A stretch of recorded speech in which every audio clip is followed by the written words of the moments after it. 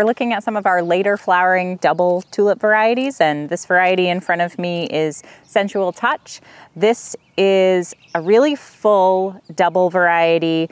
It's kind of just starting to open up right now, so most of these blooms are not fully open, but you can see it produces a really full, large bud that slowly opens up into a really warm combination of rose and gold and coral and apricot. And then one unique thing about this variety is that the edges of the petals are fringed. And so that gives a really nice textural look to these blooms. So again, this is Sensual Touch, sturdy stems, really full double blooms with a little bit of fringe around the petal edges, and a little bit later flowering, a double variety.